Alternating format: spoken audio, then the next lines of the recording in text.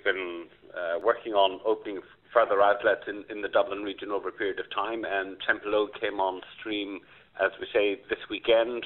A lot of money has been spent on taking it up to the standards that we set.